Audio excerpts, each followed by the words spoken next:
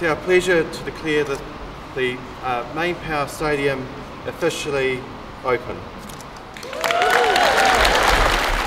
Mayor Dan Gordon and North Canterbury Sport and Recreation Trust Chair Don Robinson cut the ribbon today in front of hundreds of residents who'd braved the rain and snow to attend the official opening of the MainPower Stadium.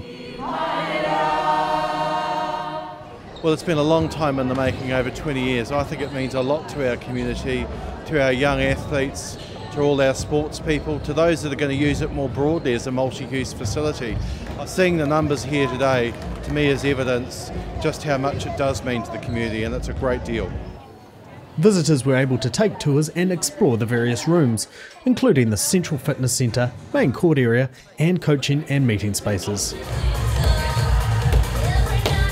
Inside the main court area, local teams got their first chance to try out the courts and put on sport demonstrations for the guests. Yeah, it's really good, thank you. It's pretty mean, yeah. Even though I don't play basketball that much, it's actually pretty cool. The building was designed by Warren and Marnie Architects and built over the course of 18 months by Lee's Construction.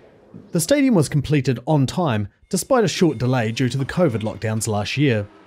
At 6,000 square metres in size and featuring 4 standard sized courts, the community facility is the largest to be constructed in the district. Thank you. It will be managed by the North Canterbury Sport and Recreation Trust, who, along with local sporting clubs, have been eagerly awaiting the opening of the stadium, as the district's expanding population has outgrown available court space.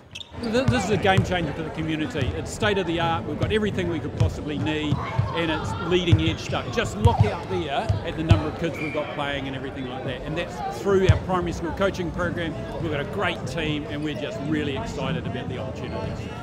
And his sentiments seem to be echoed by the hundreds of happy faces seen around the stadium today, ensuring that this facility will be a valued asset for the community for many years to come.